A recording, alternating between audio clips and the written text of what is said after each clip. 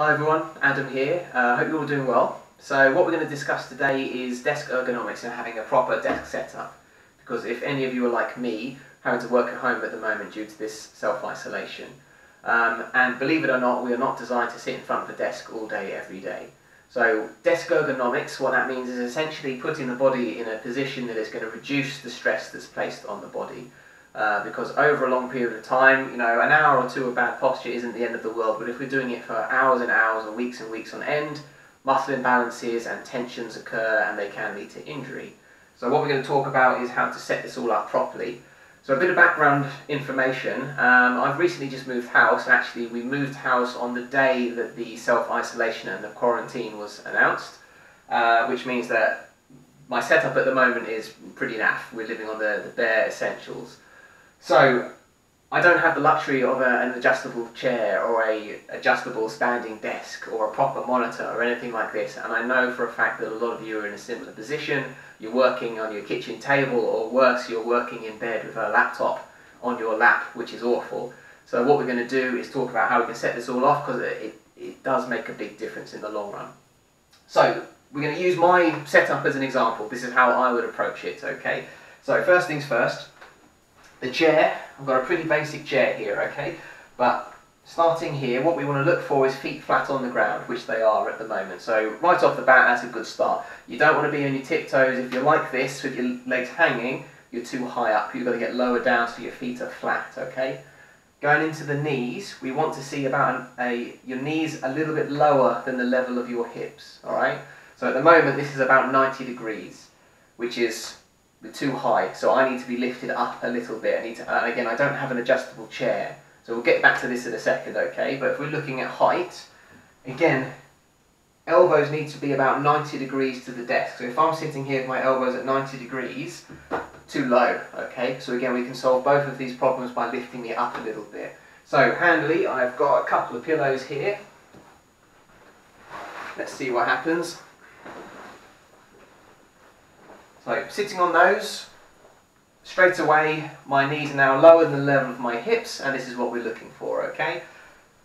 I can still sit up straight, and that's absolutely fine. Elbows at 90 degrees is now a little bit more in line with the level of the desk as well, okay? So I'm still quite nice and supported, so moving on now to the actual setup of the computer itself. Most of us are working on a laptop. If you have a home PC at home, then fantastic. There's a little bit more maneuverability with this, but if you're on a laptop, then it gets a little bit tricky, okay? So, generally speaking, the screen needs to be just below eye level, and you can do this by getting the top of the screen should be at eye level, so the screen itself is just below. And the easiest way of doing this is you take 3 of your biggest anatomy textbooks, which I know you all have, and you're going to slide that there, and then you're going to put this here, alright? So that is about right. Maybe that could do with being a little bit higher, okay? But the screen is okay. I'm not having to slouch. I'm not having to crane my neck. What I can do is I can put the screen back a little bit, and that way it's in a little bit more of my eye line through there.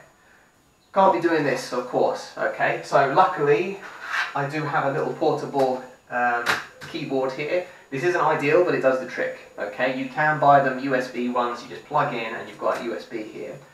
So this is pretty good, it isn't too bad, okay? The only downside is if I had a proper chair, as you can see this chair is pretty basic, it should have armrests. So for those of you that do have armrests, fantastic, you're already doing better than me.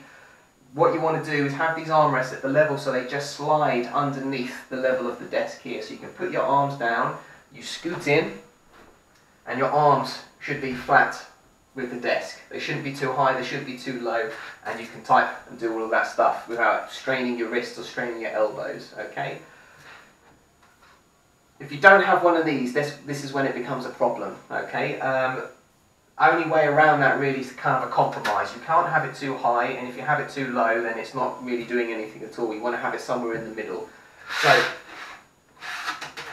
I would just suggest removing a couple of these, and then just placing it like so, maybe adding one more through there. It's a little bit higher, again it's not ideal, but it's somewhere in the middle, okay?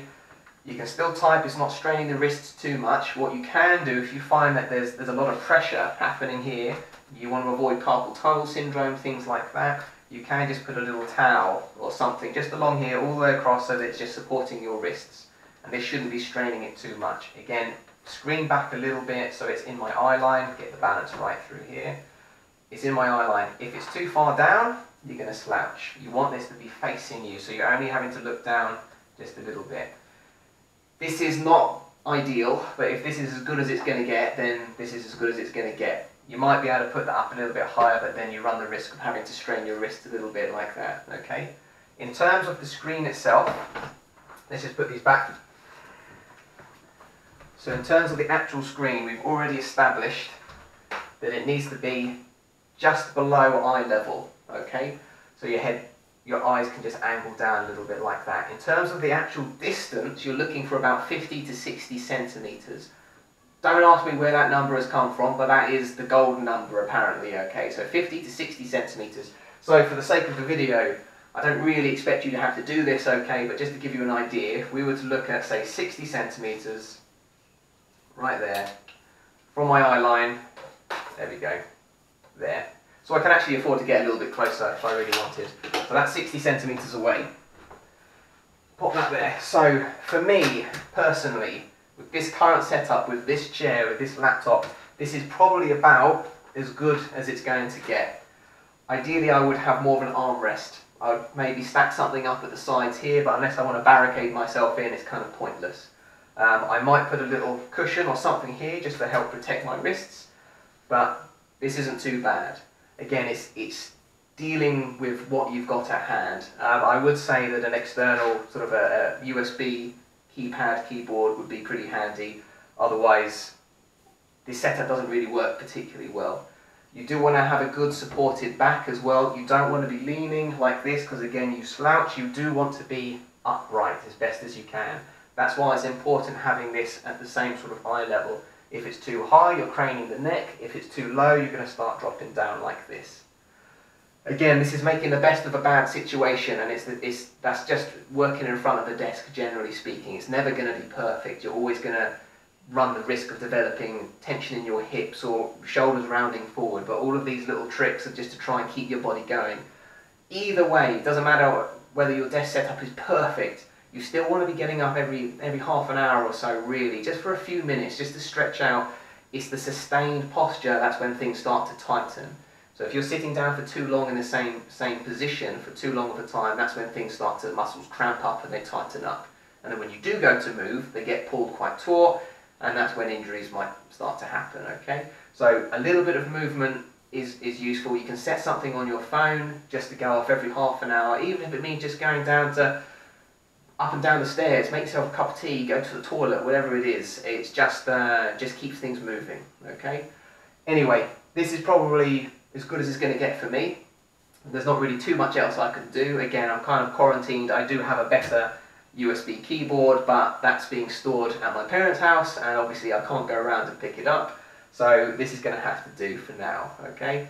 Anyway, I hope this helps. Hopefully the stuff we've spoken about should be enough for you to set yours up at home and prevent any future injuries from happening. But by all means, if you have any problems at all, if you're struggling or you're getting any aches and pains, things that are new that you weren't struggling with before, but now that you're working at home in a different environment, you're starting to struggle with, give me a call, go onto my website. It's www.backpainsolutions.co.uk. You can book an online form for a phone consultation. We can have a chat about it. It might just be some simple little tricks like this or a few stretches and job done, who knows.